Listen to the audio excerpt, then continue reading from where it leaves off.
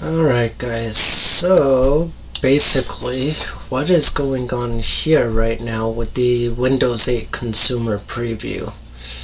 This is the error that I'm getting here. You go over to the right hand side where all of the menus are and stuff. You automatically click on the settings. And now all of a sudden you're in the desktop personalization of that. When you click on the more PC settings, basically this is what you're getting. Automatically opens and closes. Can't even change my settings. You go into the music option. Opens and closes. Same thing. You go into your SkyDrive. Opens and closes. You go into the reader.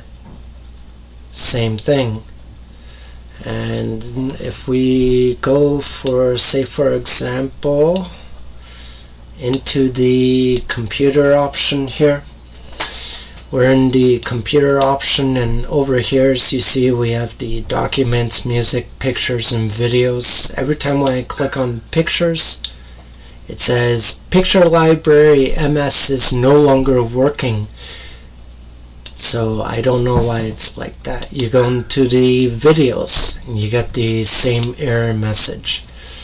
It's obvious unless there are updates to be done, or if it's just bugs itself within the Windows 8 consumer preview. Obviously things need to be fixed up.